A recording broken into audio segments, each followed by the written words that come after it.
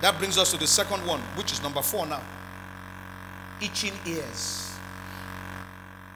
He says, because, he says the time will come, they will not endure sound doctrine, but according to their own desires, because they have itching ears, they will heap up for themselves teachers.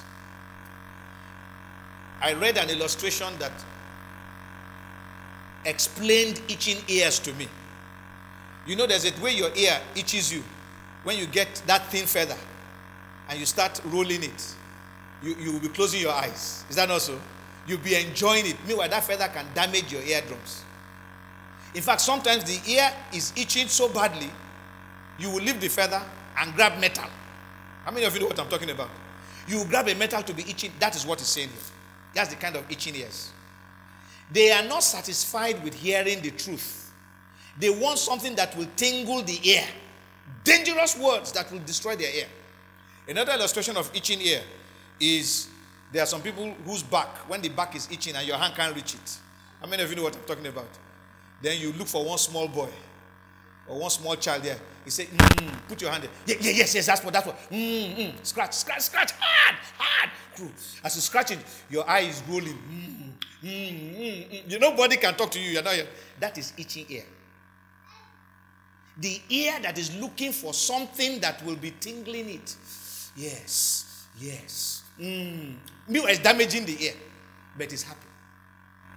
That's what it means. So because they are looking for someone that will be scrubbing the ear, scratching the back for them, what do? They gather pastors. They heap up what? Teachers. Who will be teaching them? That's what they heap up. They'll be heaping up teachers. So that this one will say, yes, it's you. I like that. Yes. Carry on, pastor. Preach it on. Then they go elsewhere. Yes. Meanwhile, what they are telling them is a lie. It has no basis in scripture. But they like it. It's itching their ears. Oh, yes.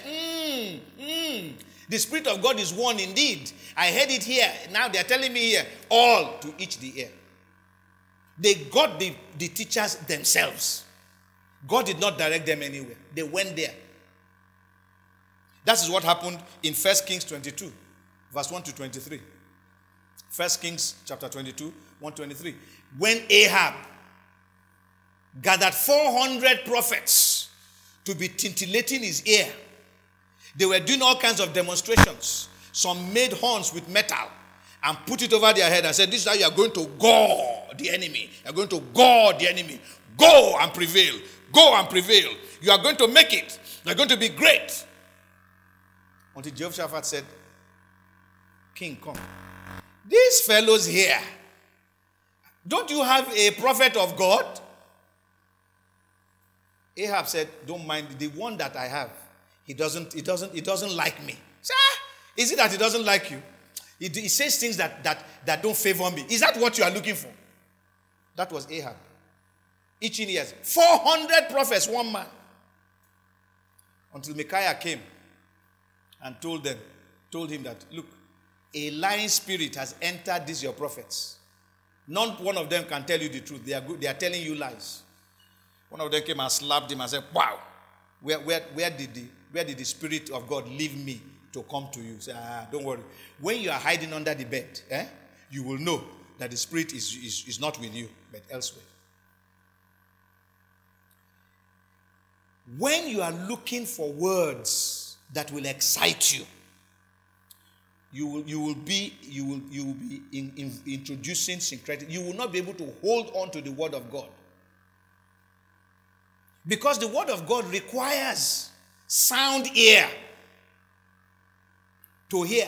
Let him that hath one ear hear what the Spirit tells the churches.